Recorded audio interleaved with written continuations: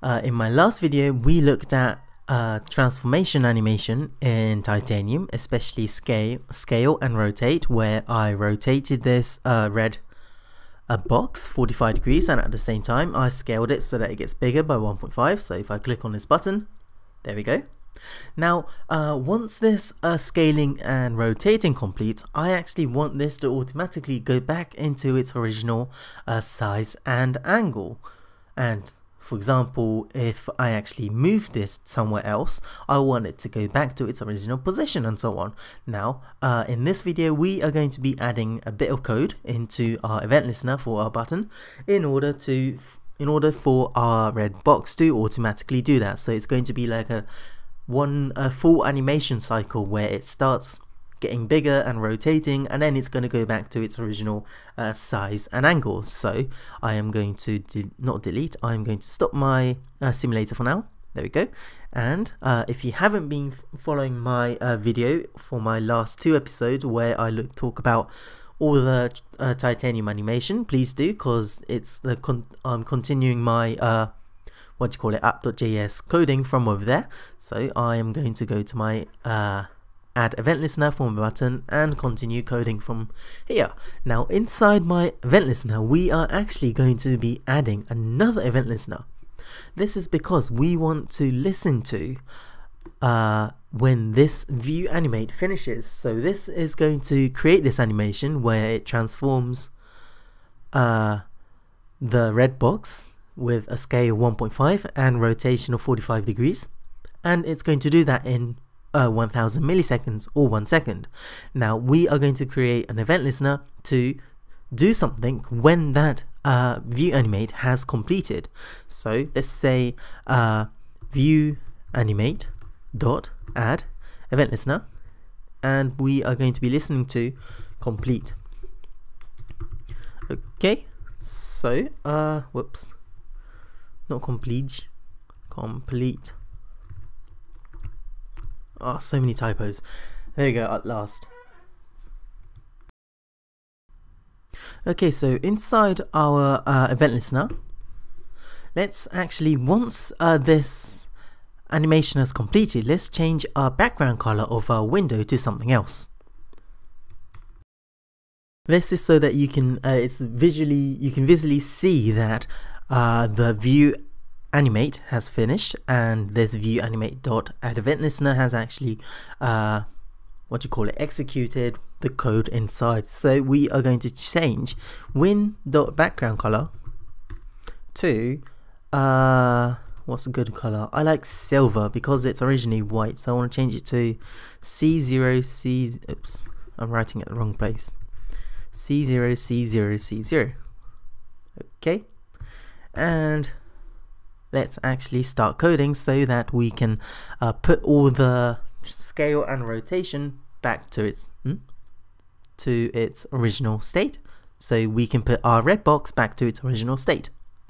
Now inside our add event listener for our view animate, we are going to be creating another tile.ui.create 2D matrix, and let's say var how should we say it? Let's just use let's view transform back. Oh dear. We are going to be creating a variable called view transform back. It's a bit long, but oh well. Equals tile.ui dot create 2D matrix. Okay, and we are going to let's just copy these two because the code is actually similar. Indent it one more, and then make sure that we change the variable, the name from view transform to view transform back for all here, like so. No space, and we are going to put the scale to 1, and we are going to rotate this to 0. So we want this to go back to the original angle, which is 0 degrees, and we want to scale it back to 1 or 1.0.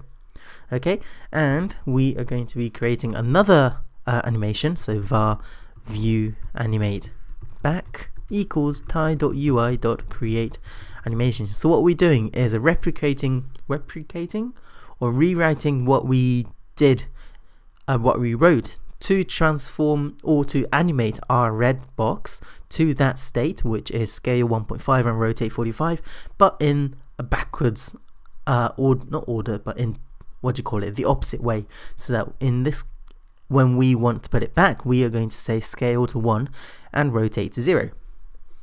Okay, so create animation, and what do we want to do? Let's say transform view transform back. Nope. Yep. And duration is let's say 1.5 seconds, so 1500 milliseconds, and that's about it. Okay, and lastly, don't forget inside your event listener for view animate to say view.animate, and what we want to do is add view animate back, like so. Once that's done, I'm going to save my app.js and run my iPhone simulator. Oops. Before that, apparently there's an error. Oh yeah, I forgot to have the comma over here. So after complete comma, and then I also forgot the semicolon at the end. There we go, all problems solved. Yep, and now I'm going to run my iPhone simulator. So my app has loaded with my nice red box and a white background. Once I press this move, which actually doesn't move the red box, it actually transforms it. Oh well, I'm not going to change the text because I can't be bothered. Once I click on this button, what it's going to do is it's going to take 1 second to rotate this box 45 degrees and scale it to 1.5, and then after that it's going to take 1.5 seconds to put it back to its original size and angle. So hopefully I've written all my codes correctly and it's going to work fine. Oh yeah, and don't forget the background color is going to change too. So there we go. That looks cool, isn't it? Doesn't it? Yep, it's working fine. Nice. In my tutorial 2 videos back, I did translation where I moved this up about 40 pixels or something. If you do the same thing using Add Event Listener for a complete with a view animate or whatever variable your name was for your create animation, you can actually do that, and then once it's completed going top 40 pixels, you can actually put it back to its original position. It's just the same thing, just changing your code slightly from transformation to translation. So that's it for titanium animation. I think I'll be doing a titanium animation from now. I think I'll do a couple videos more on animations because they're really fun to watch and do, rather than like adding new tables, writing 20 lines of code to add new tables and stuff. These animations are far more visually, aesthetically pleasing, visually stimulating, whatever you want to call it. It's fun. So yeah, thanks for watching and I'll see you guys later.